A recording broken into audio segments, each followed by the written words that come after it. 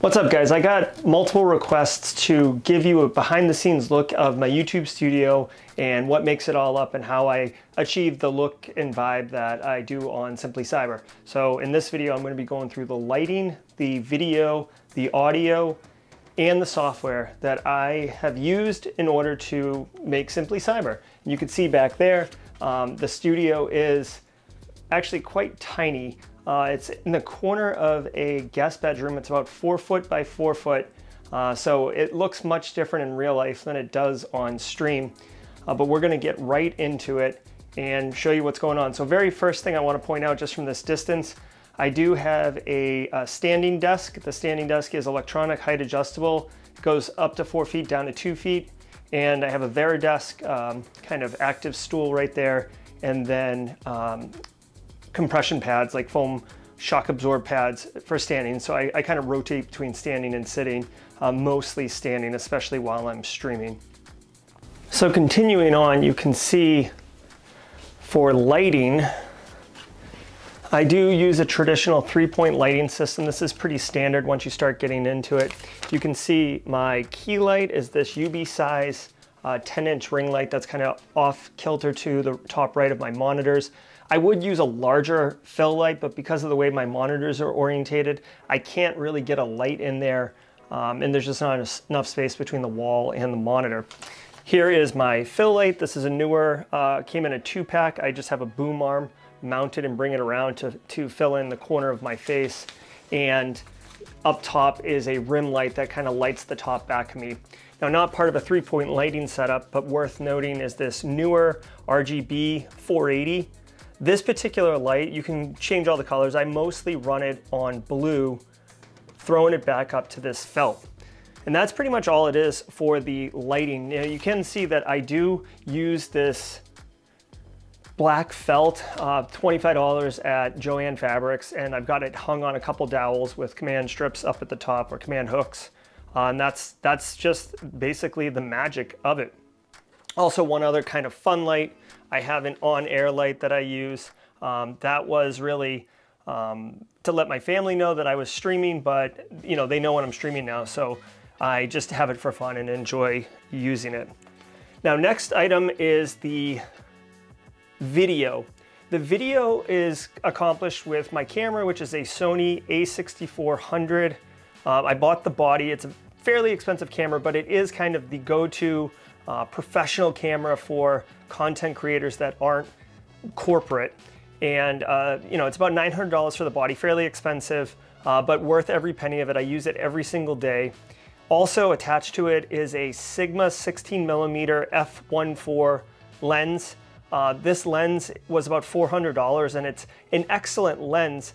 And because of that f1.4, and the reason why it's so expensive is it allows me to get this bokeh effect, which makes it look like when I'm on stream that the depth of field is actually quite deeper than it is from this tiny little space that I operate in. Now, to tie it all together, and completely not necessary, but I love it, is this Glide Gear TMP 100. Now, you'll see here on the studio that it's mounted with a single arm. It sits up here. It is a teleprompter. Now, I'm filming on the camera right now, but the camera typically sits right here. And there is a Lilliput A11 10.1-inch monitor sitting flat with the image reversed and pushed up, and a teleprompter right here. So when I'm actually staring into the camera, I'm looking at a computer screen, and you can see right there my icons and stuff. So very, very useful. It allows me to continue to be engaged with you while able to read my slides or comment on the news or what have you. Now, the lights are fairly inexpensive, but the camera is really expensive. So if you are looking to build your own studio, I can recommend as a different camera, the Logitech C922 runs about $75. And it was my original camera. It does do 1080p, and it works great until you're ready to upgrade. It's a very, very reasonable budget option to level up your streams and your content without hurting the wallet. Now, I can't even film in here because it's so tight, but the next item is my audio, and that's my microphone, starting with the Shure SMB7. This microphone is broadcast quality. It is fairly expensive, but it is what professional musicians use, singers, songwriters, etc. Movie acting. You'll see Joe Rogan on his podcast uses this microphone. It is overkill for what I'm doing, but because of the audio issues I have, I wanted to really spend on the audio and kind of eliminate all of the problems that might be caused from audio. Just as a quick note, you can get a budget-friendly option since the Shure SMB runs about $359. A great budget option is the Blue Yeti, which I did run for a while, and if you see me on travel from time to time, this is my travel microphone now. It's an excellent option and runs just about $100. All right, so the next item that on my audio that's absolutely a must, it's what solved all my problems with audio, is the TC Halcyon Mini Go XLR Mini. Now this mixing board right here is fantastic. It's got the physical dials and sliders. I use it every single day when I'm lowering the mic music or increasing it for the podcast. It's got quick beeps and muting for coughing and stuff like that. It shows up in your Windows computer system as 4 different outputs, so it allows you really to get tight on the granular control over what each of those sliders controls. And honestly, without it, I couldn't do the streams the way that I do. It's an absolute huge win for me. They do make a full-size Go XLR. I didn't opt for that because I have a Stream Deck, which I'll get into. But that's also another great option. I would absolutely recommend the Go XLR mixer for anybody doing content creation. As far as headphones go, you can use any kind of headphones you want. I use the Sony CH700Ns. They're wireless noise canceling, but you'll notice that mine is wired in. I had so many problems trying to use Bluetooth and wireless headsets that led to so many audio issues that I just wired in everything from my keyboard, my mouse, and my headphones in order to ensure that isn't a point of failure, because when you're actually live streaming and doing content creation, a failure like that can really disrupt and derail the entire thing, and it's just, you don't want to deal with it. So that's what I've opted for. Finally, the one fun thing that I have, just kind of like my on-air light, is this mic flag, right? You may have seen it on stream. This is from PBS Impact, and I'll link in the description below to them. They make custom mic flags. You absolutely don't need it, but for me, it's a fun splurge. It's a nice bit of polish, and I found it to be worth the investment for getting that look and feel of a professional stream. The final piece of kind of audio hardware that many of you are probably familiar with is my Stream Deck. Now, I use the Stream Deck for several different things, including doing the sound effects. So like the Carl and all those. That Stream Deck allows me to switch screens, play audio sound effects, and do several other things. If you do get into content creation or live streaming, I cannot endorse Stream Deck enough. It is absolutely awesome. They make it in a small, medium, and extra large size. Most people buy the medium one, which is the standard one, but I gotta tell you, just like every other content creator, now that I've used it, I wish I had gotten the XL one, and I probably will at some point in the future. You can have multiple pages of buttons, but just having quick access right there without futzing around is a real huge time saver. Now, the final thing kind of driving my system is the computer. Now, I custom built this from Build Redo.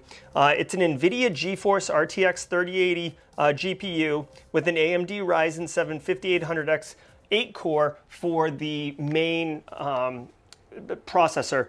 Now, it has 64 gigs of RAM and all the other accoutrements that you would expect. This computer has been fine. I bought it because I started live streaming Steam games, World of Haiku, and I found that my Mac Mini just was absolutely getting throttled.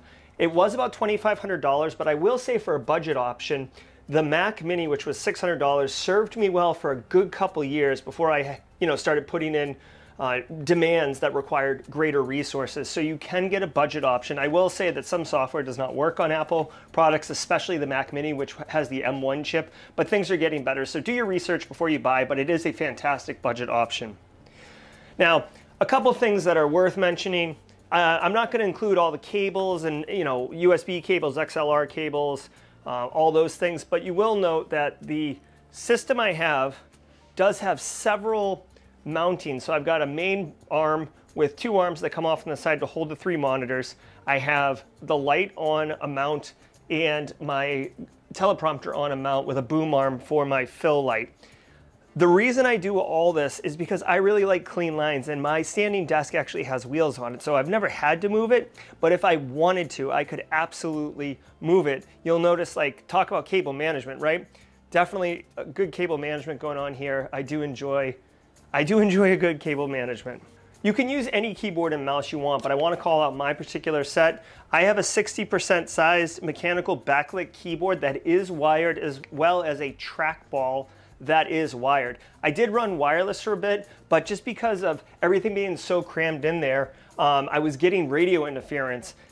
So I actually had to wire in order to get around that challenge. The reason I use a trackball, you may not like trackballs, but because the desk is so tight, moving the mouse around, I've accidentally hit the mixing board, I've hit buttons and stuff, I've hit the stream deck, and it just causes problems while on stream. So to have fewer moving parts, less complexity, I chose to go with a trackball and wired. Again, just like the wired headphones, if something is failing, if the batteries are dying while you're on stream, it can get really confusing and kind of mess you up and really throw you off your game. So the fewer points of failure, really the better. So now let's talk about software for a second. I use a couple different softwares. You can too. If you're going to be live streaming, I recommend using Restream. I've used Restream and StreamYard. I actually have plans to both of them, like professional plans that I pay for, but I haven't used StreamYard in probably 6 months, right? I love Restream for multiple things. One, Restream allows you to pair with other content creators very, very easily. You can push out to several different platforms at the same time. And a lot of the features with like background music and different scenes and settings and stuff like that come pre-filtered. So as you're getting spun up, you can get going really quickly without having to worry about developing like your own digital assets, your countdown timers, your backgrounds, your overlays and stuff like that. So I love Restream. StreamYard as a solid plan B, but Restream is where I'm at. Now for content creation, editing and stuff like that, you have a couple choices. If you're on an Apple, Final Cut Pro is a big one. Adobe Premiere is another popular one. These ones do cost money, but they are excellent. If you're going to be doing editing, you can do some editing in Canva if you want to, but I would encourage you, if you really are going to be doing straight, YouTube videos and content, like produced content, you're going to want to invest in an editing software and then get somewhat proficient. Many of the editing softwares are very much the same, like the same functionality and stuff like that. So once you learn one, you can kind of pivot to others quite quickly. The final piece of software that I use all the time is Streamlabs OBS. Now, Streamlabs OBS allows me to do all the fancy stuff between switching scenes and having transitions that look cool, being able to bring music in and music out, and just all the different ways that my stream looks, not cookie cutter, not like a Zoom call where you're sharing a screen and stuff like that. That is done in Streamlabs OBS. All right, guys, so that's gonna do it for this particular video. I hope you found my studio interesting. If you have any questions, there's a link to a kit below that provides you a list of all of the things that I covered in this video, what's currently in my studio, anything that I had in my studio before that I've taken out for various reasons. I did not include, except for the budget microphone, the budget computer, and the budget camera, because I wanted you to have viable options that wouldn't, basically cost an arm and a leg in order to get. If you have any questions, drop them in chat or drop them in the comments below. I will do my best to respond to all of them. I have a lot of fun. I have a lot of fun with Simply Cyber, and I love engaging with the community. And watching the studio and the channel grow over the years has been really, really rewarding and really, really fun. So I hope you enjoy this, and we will see you in the next one.